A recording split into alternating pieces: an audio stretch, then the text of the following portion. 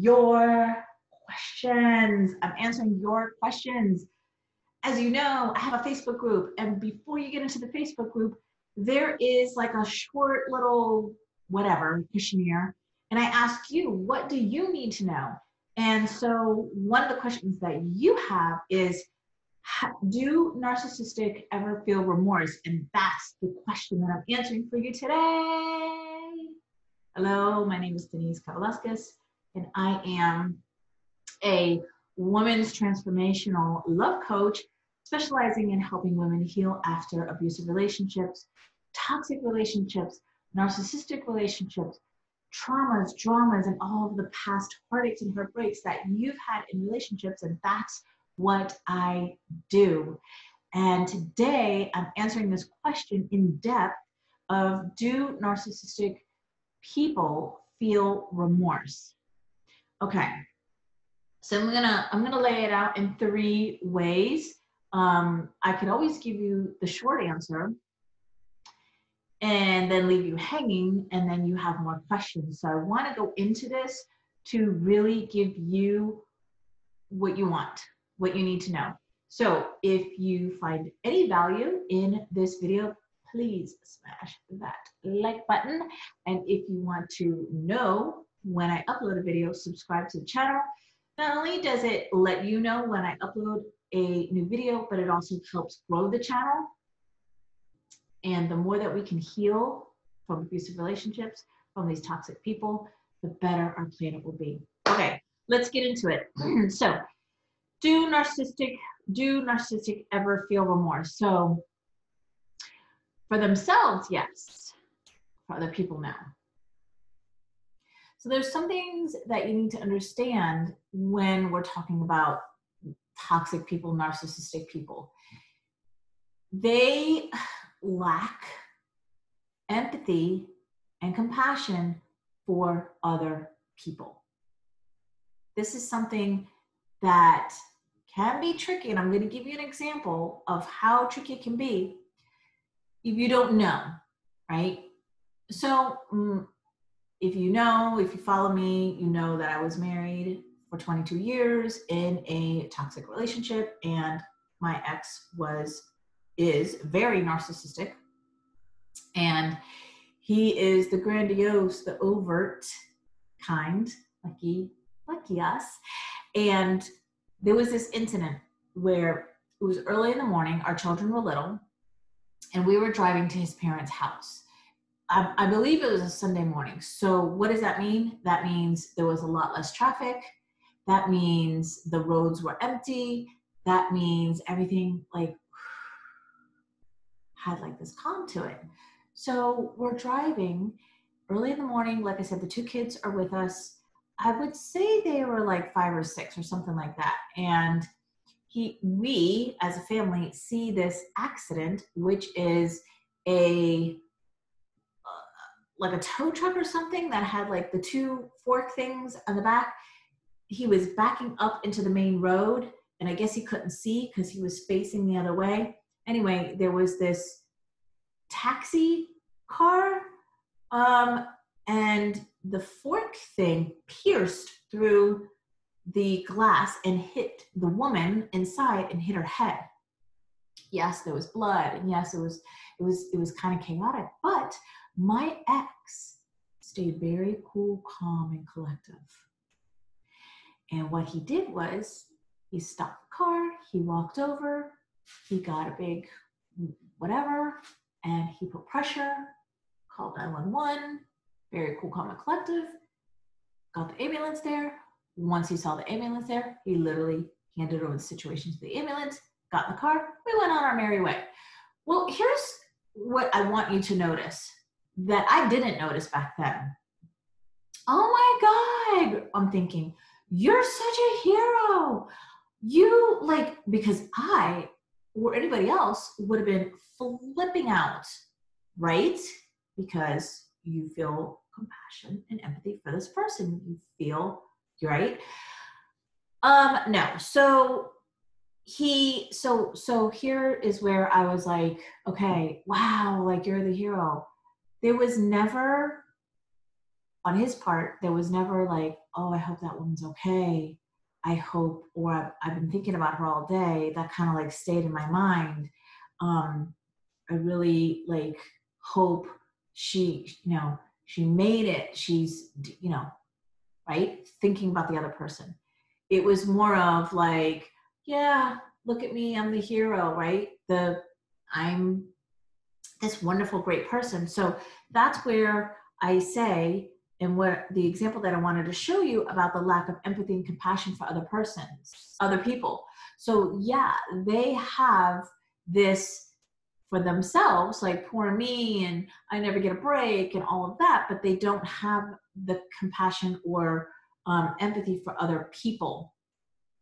And that's a great example of an incident where, yeah, he did great, do the right thing. That was wonderful. I'm not dimming that at all. But I want to show you the emotional piece to that, to where there was no emotion, there was no compassion, there was no empathy for the other person. It was just, he did what he did. He now was the hero and ate it up, because me and the kids, like, that's, all we did that whole day or in there and thereafter. But there was no empathy or compassion for the other person. Okay, so that's the other piece that I wanted to share with you, so that you can get a glimpse of how the emotion piece of how these people operate. So yeah, they are very disconnected. This is another great sign for you to know, do they ever feel remorse? They're very disconnected. You have to be connected emotionally to feel remorse for other people. So this question is it was simply, does the narc ever feel remorse? This person didn't say for other people, for themselves. I'm gonna just go with she assumed for other people, since she's in my group and she's probably a victim of a narcissistic relationship. So they're not emotionally connected. This is a huge sign for you going into relationships or determining if this relationship is going to work, maybe the one that you're in, to know if this person is emotionally connected. Now, listen, ladies, I know men are more, let me rephrase that. I know that us women are more emotional than men are. It's true, we are. That being said, there's still things for you to know if your man or the man you're dating is emotionally connected. Pay attention to this. Pay attention to how he talks about other people, how he reacts to certain things. Like that example that I just gave to you could have been two people going out on a date, and something could have happened in the street or at the restaurant or whatever.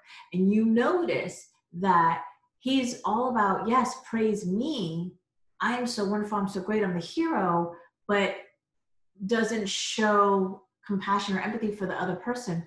Or he does it in a way that's very stoic, is the word that just came to me. He's very stoic about it. It's like he's faking. He's faking being concerned about the other person. It's more of like, more for me, more for me, more for me. Okay, so those are the three ways. Those are the three in-depth answers for you to know if do narcissistic people feel remorse. This is a great educational piece for you to know, but honestly, the only way for you to never attract a narcissistic person in your life again is for you to heal from it. Heal. Not counseling, not therapy. Those, however, those are great foundations, but it is not healing. Healing is the key. So you can read books, and those are great foundations, but healing, it's the key. It's the key to wipe all of this out and just let people be people and come from a place of not being triggered. It's a lot of freedom inside of you. Oh, such freedom. Okay, so here's my invitation to you. I have a Facebook group. called Life After Narcissism. I'm going to put the link in the description below. And I am inviting you to come and join us over there. There's so many training videos in there. There's daily posts, sometimes 2 and 3. Some of them are funny about narcissistic people, but they're going to educate you. Some of them are educational pieces that you need to know. Some of them are inspiring and motivational and all of that in the group, Life After Narcissism. And then also, I'm doing a webinar this Thursday, August 6, 2020, called 3 Keys to Having True Love After Toxic Love. This is what I've created for myself. This is what I love to share with everybody on the planet, how to have true love after toxic love. And I'm doing the webinar this Thursday, August 6th at 8 p.m. Eastern Standard Time. I will also drop that link in the comments below. You simply put your name and your email address in. When you click the link on the page, you will immediately get an email with the details to the webinar. I'm going to give you 3 pieces, 3 keys to healing, so that you can have true love after toxic love. This is my mission. This is my passion to share with you. I want you all to have and experience true love. You deserve it. Why? Because you are love. That's just one of the reasons. But those are the 2 invitations for you, my loves. If any of this video gave you value, please smash that like button. Let me know that you liked it. Let me know you want more of it. Comment below and let me know, what questions do you have? Maybe you don't have a Facebook group. Maybe you just want to put it in the comments below. Give me your questions. I get notified on my phone, and that way I reply right away. I put it in my notes. And also, if you want more of these videos, subscribe to my channel. 2 reasons. 1, you get notified when I upload a video, and 2, it grows the channel. So by you simply hitting like, commenting, and subscribing, you are also helping to heal more women and men just like you who've been through these experiences, because it helps grow the channel, reach more people, and that's how together we conquer this. We heal abuse and have heaven on earth, peace on earth, more healing in the planet. All right, my loves, I love you so much. Thank you so much for watching my videos, for commenting, liking, and subscribing. It's so amazing. All right, until the next video.